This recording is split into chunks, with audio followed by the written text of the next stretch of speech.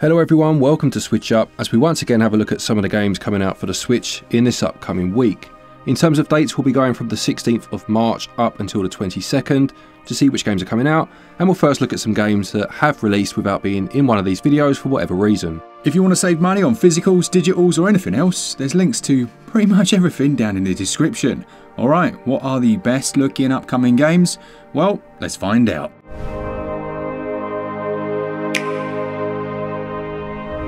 So Contra Operation Galuga is finally out, and Konami have sponsored this episode, so thanks very much. This one's a reimagining of the timeless classic that features completely new sounds, visuals, and you'll also find some familiar bosses redesigned for this new game. There are tons of different weapons, including the classic and greatest spread shot, homing missiles. You have two of these equipped and can switch between them, and can then overload one of those weapons to do a special move. You can play through the story mode in co-op with Bill Riser and Lance Bean, as well as some others that you'll unlock by playing through the game. There are several different difficulty modes, and there's an upgrade system that works a bit like a skill tree, whereby the in-game currency that you earn allows you to buy gameplay modifications, things like an extra life, or that you start with the weapon of your choice. This one is already out, it came out on March the 12th, but there is a physical edition coming on the 26th of April, and you can see all the platforms and the information on the screen now. There's also a demo, so go check it out, and if you want to show that you've supported us, please do click all the links and let us know what you think. Let's first look at some games that are already out then, and the first of those is Valiant Hearts Coming Home. So the first Valiant Hearts game came out a good few years ago now, I believe, wasn't it? I think was it on mobile to begin with? Yeah, I first played it back on iOS, I think. It was a great game. And then it came across to consoles. And is this a sequel, is it? Yes, it says it continues the story with new and familiar characters. It looks as if you follow a number of different characters as you play through, and it promises a mix of exploration, action and puzzles in terms of gameplay, very similar to the first game I think in terms of that. This one comes from Ubisoft and is already out as we said, and it sells for £12.99 or your regional equivalent. Alright, next we've got a game that everyone keeps banging on about. I have to admit I haven't played it, but it's called Balatro.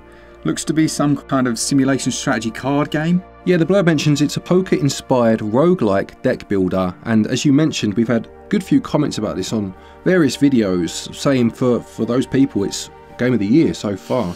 Really very highly rated in terms of what people have been saying. I think there was a problem with it on the EU store where it had to be removed. I can't remember why now. I think it was something to do with the rating. Right. So it has, by the looks of it, gone back on because I am looking at it on the eShop as we speak. But yeah, please, if you have played it, tell us a bit more about it. What is it that makes it so good? It's selling for £12.79 and again, it's already out. Next we've got one that I purchased for my daughter. It's another in the Survivors style, so you obviously have Vampire Survivors. Cat Survivors, well, it does exactly the same thing really, except it's full of cats. Those little feline things that my daughter seems to love and just steal all of my money and food.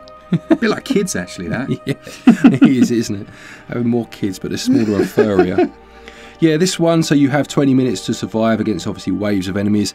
This one is £8.99 as standard, which is obviously a lot higher than something like Vampire Survivors, but it does currently have a sale going on for approximately another month, which has dropped it down to 89p or your regional equivalent. Only one player, which is a shame, but yeah, the standard price is pretty high. That sale price though is not bad at all.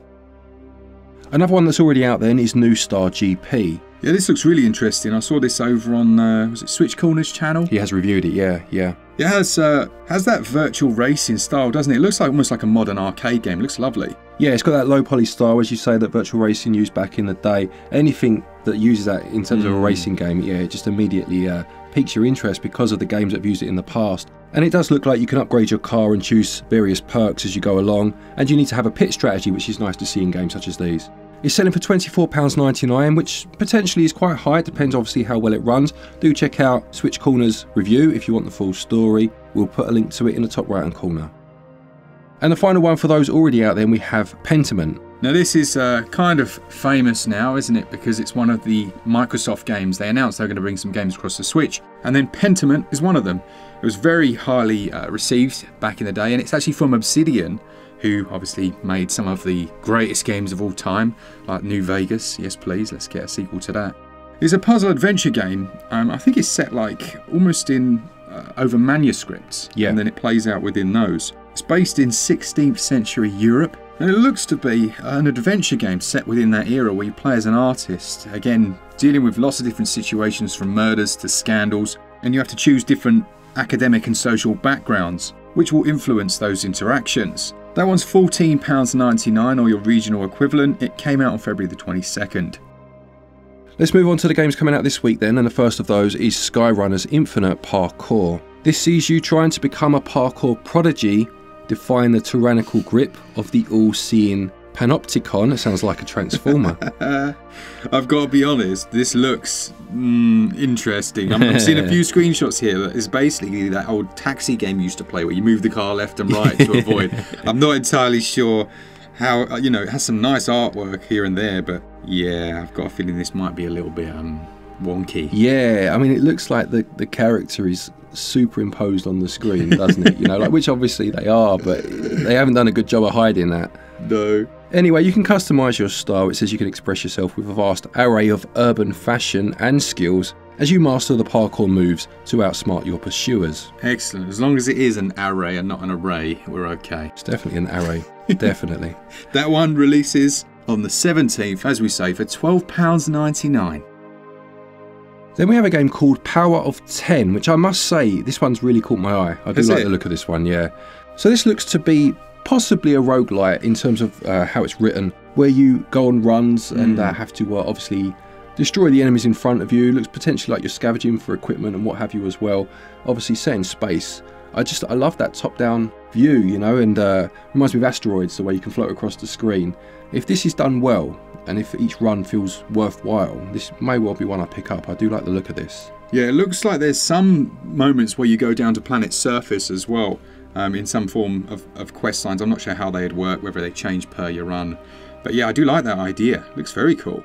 It says there are 3 unique regions and a final epic battle that awaits you, and you'll find out more about the universe on each run. I like that, the way it, you know, potentially unlocks. It's going to sell for £9 and it releases on the 20th.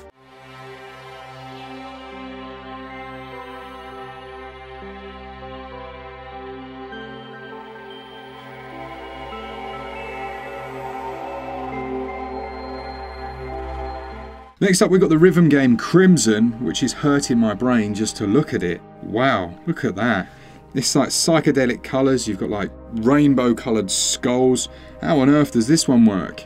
Yeah, I mean, so as you said, it's a rhythm game, but it's done to electronic metal music. Right. I suppose hence the visuals. It says you're an unknown spawn going through a hellish world, and you obviously have to move rhythmically to the music. One wrong move, it says, means death, but the checkpoints are often, and death is very short, according to the blurb. I like rhythm games anyway. Not necessarily a fan of this type of music, but I do love that visual style. I can imagine that going very well with the music they're using, you know. Now I will say that the publisher is a good sign. It's the same publisher that did my time at Sandrock, Koa, some really good games on Switch. They don't usually pick up any old rubbish. Yeah. So yeah, that's actually quite a good sign. And for $7.94, strange price, it might be a little pick up, mightn't it? Yeah, it could well be good. It's releasing on the 21st.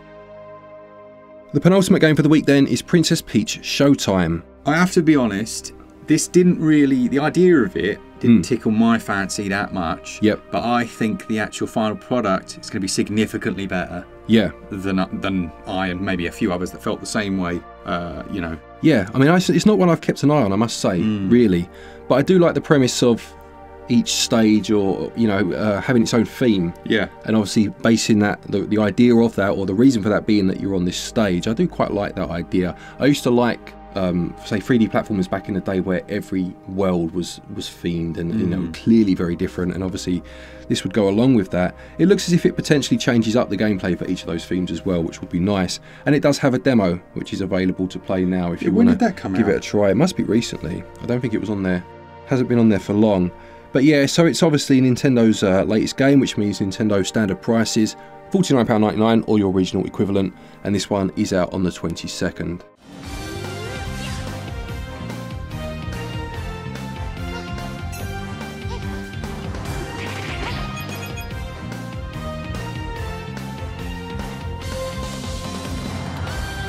Then we've got NIS bringing us the Legend of Legacy HD Remaster. This is one I've got my eye on for sure. I didn't play the original, was it DS game? 3DS. 3DS. Yeah. Didn't play the original, but I can see already the amount of work that they've done to bring it up to, air quotes, a modern standard visually. It looks really nice, and I do love these. You know, I've got a bit of a penchant for Kemco RPGs. Yeah. This is giving me like Kemco vibes, I have to be honest. Yeah, there was a real plethora of RPGs on the 3DS. Some of which released physically in Europe and some didn't. I can't remember if this one did, I must be honest. But there were so many that you kind of lost track. And there were quite a few now you look back and think, oh, I wanted to try that, you know. So it's nice to see some of them getting releases on the Switch. And this one, it says it's classic RPG combat, but with a twist, where victory will rely on how you manage your formations. £44.99 for this one, if you are interested. Again, releasing on the 22nd. And that takes us to the end of this week.